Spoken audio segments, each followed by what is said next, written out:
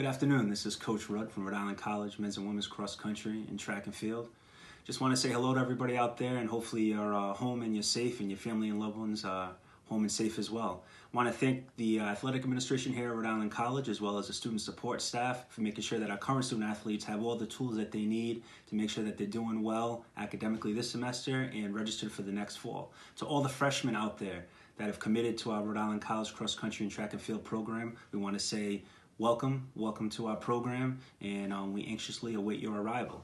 To anyone else out there who hasn't decided on a college yet, and this may be a time where you're torn between a couple different choices, just want to let you know that here at Rhode Island College, we welcome you.